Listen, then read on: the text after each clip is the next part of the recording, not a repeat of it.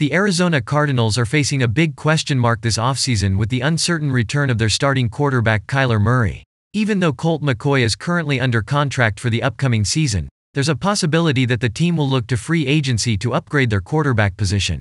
Reports have surfaced that the Atlanta Falcons have released quarterback Marcus Mariota, who could potentially be a good fit for the Cardinals' offense under offensive coordinator Drew Petzing. Mariota is a mobile quarterback who completed 61.3% of his passes last season for 2,219 yards with 15 touchdowns and 9 interceptions.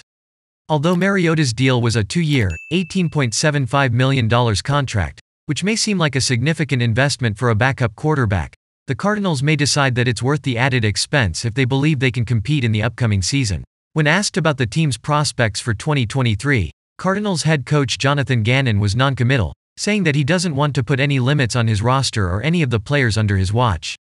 However, he did express excitement about the core pieces of the team and his willingness to explore all options to put the best team on the field to win games. A player like Mariota could certainly be part of those plans, adding a dynamic element to the team's offense with his ability to run the ball.